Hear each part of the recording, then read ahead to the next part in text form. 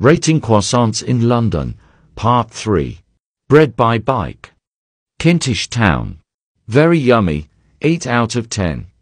Very buttery, but the texture isn't there. Hot White's Bakery. Enfield. 5.5 out of 10. Buttery, but very soggy, even though it's literally early morning, come on. Croissants. Kentish Town. A lot of unique pastries, but croissants were soaked in oil and didn't taste like butter. 6 out of 10. Hart and Lover. Kilburn. 5 out of 10. Not very remarkable. Layla. Notting Hill. 9 out of 10. Very oily, but perfect texture, taste and crust. Au Merveilleux de Fred.